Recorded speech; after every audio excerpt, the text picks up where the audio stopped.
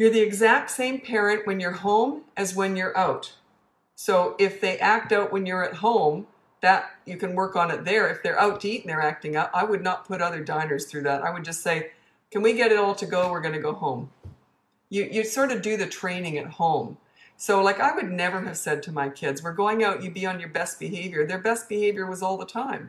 Like why would they have different personalities? So you're the exact same parent. But yeah, I would just pack it up and go home. I wouldn't put other diners through that. I think it's horrible. So to put other people through that.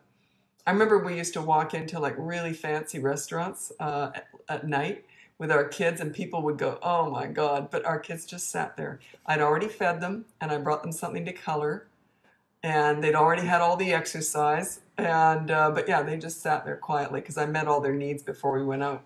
But that's not the time when you want to train them. You train them at home. My kids sat and ate politely at home too, so they were no different. You don't expect to have different kids when you go out, different personalities. How would you approach teaching a kid with a habit of lying? Put down no lying on the behavior board and then put in brackets, we will decide when you're lying. Because it leaves them, you don't want to leave it open for them to argue. Just say, I'm calling that a lie. I'm not discussing it any further. So yeah, and just have a consequence for lying. Call it what it is. It's lying. Just say no. Don't say don't not tell truths and all this political. Kids aren't like that. That's for parents, all that politically correct stuff. But just say it like it is. It's like when a kid does something stupid. Yeah, that was stupid.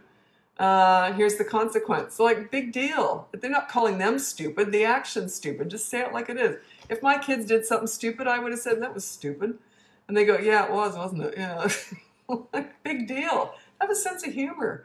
Lighten up. But deal with stuff though. But then every time I told my kids what they did was stupid, if they did, I had a story because I've done a lot of dumb things myself. So I always had a story about dumb things I've done. Had a lot of those stories. It got to the point I'd say, well, that was stupid. And my kids say, what stupid thing did you do, Mommy? Oh, geez, which one should I choose from? There's so many. So it's okay to do dumb things. It's okay. But you got to be accountable for them.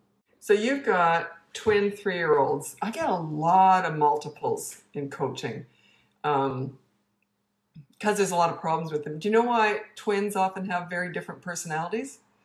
Like one's easygoing, one's feisty. Because when one takes over one personality trait, the other one just says, okay, you can have that one. It's like they're trying to find their differences. They're trying to find their individuality.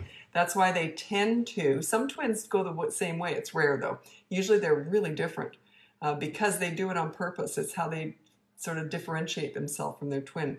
So it's quite common. Anyway, so one's really after the other one. Anyway, they're 3 years old. You can use my behavior board. And you put the rule is no biting or hurting other people or something like that. No biting or hurting other people. Also, I have a mini course on that if you're interested. It's up in the link above. It's toddlers who bite or something. I always say a toddler's under 3, but the course goes to 3-year-olds too, the way I've written it out. Anyway, so just put down no biting. And then there's you only deal with one thing at a time. So if he steals his toys and everything, you don't deal with that first. Deal with the biting one, because you always want to address aggression first. If kids are aggressive, that's always the first thing that goes on that behavior board. So say no biting or hurting other people, something like that. And then if they do, then they have to give their favorite toy to the twin for a half hour to play with, or something like that. I don't know. But anyway, check it out. It's in the behavior board's in the link above. It explains it all. Teach kid to be nice. Kid complain, others treat them not nice. How to deal. Okay, so you're teaching your kids to be nice, but other kids are mean to them. Welcome to life. There's a fine line there, though. You can be nice, but not a pushover. So you can be nice, and you can still stand up for yourself. So there's a fine line. Like, neither of my kids had a mean bone in their body. Like, I wasn't mean either. I didn't have that mean streak. But some kids just do. They just naturally have a mean streak in them. And you're going to come up against people like that in the world. That's just the way it is. We all know a snarky adult. I don't have any in my life anymore. I've eliminated them all. Because you get old, you can do that. But yeah, there's just some people are going to be mean, and that's okay. But you can sort of manage them and say, well, that wasn't very nice. So there's certain things that you can say, that wasn't very nice. It puts it right back on them. So if they're not nice, well, that was mean. Like I've never been bullied, and yet I'm not tough. But neither were my kids. They weren't bullied, but we're pretty good at managing people. Yeah, it's a tough one.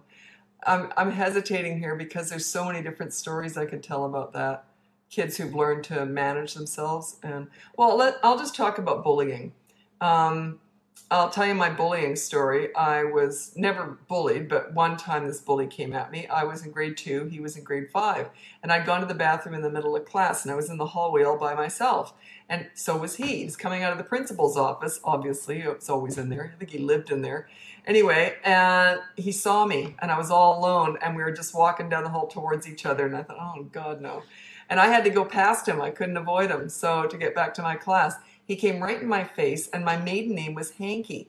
And he looked me right in the face, and he goes, "Hanky Panky." And I was grade 2, and I looked up at him, and I said, "I prefer Snot Rag and Boogie Bundle." "Oh, well, got to get back to class." He never came near me again. So I use humor. Humor has always been my thing. Like, I just use humor. And but I taught my kids how what you do is you agree with the bully so that they don't get defensive, and then you defer. You change the subject. It gives them an out. If I hadn't said I got to get back to class, he would have come at me again. I don't even know how I came up with that, but no one ever came at me after that, because they always knew that I wasn't going to bother me, basically. But you do that by role playing. You role play at home, because it's one thing to tell a kid what to say and do, but it's quite another to show them and then have them practice it. Because if they've practiced coming up against a bully, you be the bully and then you switch roles, they be the bully, you go back and forth. When they've practiced saying such things, like if someone says, "Oh, you're ugly," say, "Yeah, it runs in the family, we're all ugly. Anyway, what are you having for lunch?" You see stuff like that, be flippant about it. They can't just come up with that unless they've practiced it with you. Have fun with it. It doesn't have to be serious. You can have fun with it. Also, when you're doing bullying role playing, never role play with a truth. Like if your kid has ears that stick out and that's what other kids are teasing them about, don't use that for the role playing. Wear a silly hat. Put an apron around your neck or something. Do something silly and tease that item. Tease the silly hat. Tease the, like put lipstick on their cheeks or something and tease them about that. So don't tease them about something that they're normally teased about. So yeah, role playing is what we always do with bullying, and how to manage people.